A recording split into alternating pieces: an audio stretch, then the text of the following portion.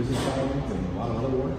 Actually, they're doing all that online or through mail now. Wow. So the general they haven't taken a watch since March of 2020. Wow. Yep.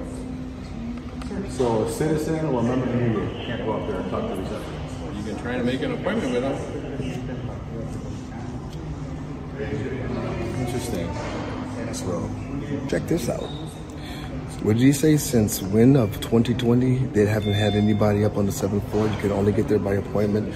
So the representatives, the politicians that are supposed to represent the people have been cordoned off. You could leave your information in a drop box. You can ask for special permission. But we just wanted to prove the point that Katie Hobbs was never in her office in the first place. And now you can't do that because you have to have special access, special permission to get up to where our political elected leaders reign. And amen. And boom, shakalaka. Can you give the Lord some praise in here today?